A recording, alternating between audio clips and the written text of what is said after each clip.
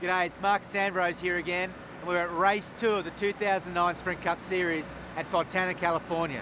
This is a great racetrack. It's fast, 2 miles, unrestricted motors. There's 3 things you've got to really watch out for today. The first is the speed. This is one of the fastest tracks we go to.